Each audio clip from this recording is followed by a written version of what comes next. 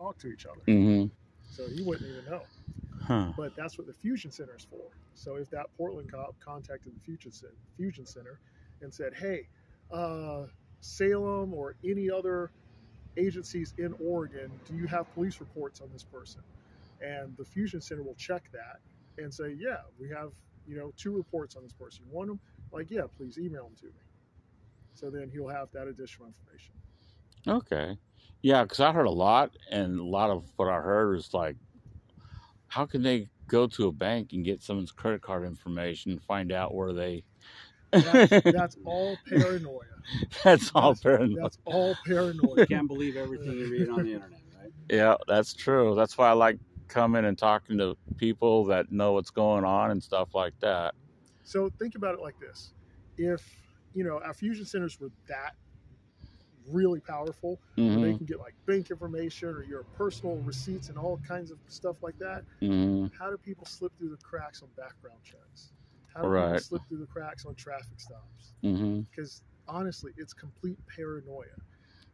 We're not spying on Americans Mm-hmm. because, to be frank and honest, no one has time to. We have more crime to deal with. I mean, we're on the West Coast. Yeah. You know how bad crime is. Oh, yeah. I mean, the city of Portland had over 700 cars stolen this year. 700. Yeah. So, I mean, think about that.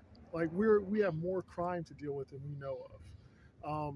I mean, that's not even counting all the shootings, Mm-hmm. all the thefts. Like, look at all the businesses that closed down in Portland from just rampant thefts that go unsolved. Well, look at the Portland police not responding to calls.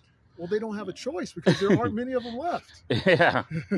There aren't many of them left anymore. Right. So when you have a city that should have over 1,000 cops and they actually only have 600, what do you expect is going to happen? Yeah. And then on top of that, the city is supposed to have 1,000 cops just based on population. Mm-hmm. However, the city of Portland has a very high crime rate. Right.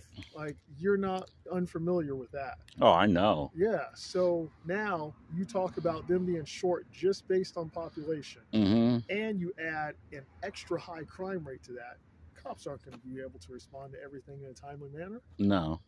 That's impossible. Yeah, Wheeler. I heard something about Wheeler wanting wanting the mayor or the governor to send in the state police to do some of the work and stuff. Well, they are helping out downtown.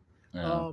Actually, if you go downtown during the daytime, walk around, you'll see some of the bicycle cops now are state police cops to help out, especially with some of the drug problems that go on downtown in the daytime. Right. There's a lot of just hand-to-hand drug deals going on. You probably see it. Yeah. In the daytime. Yeah. Yeah, it makes me sick because you're sitting there, dude, you're doing drugs in front of a school or you're doing drugs in front of a church. Right?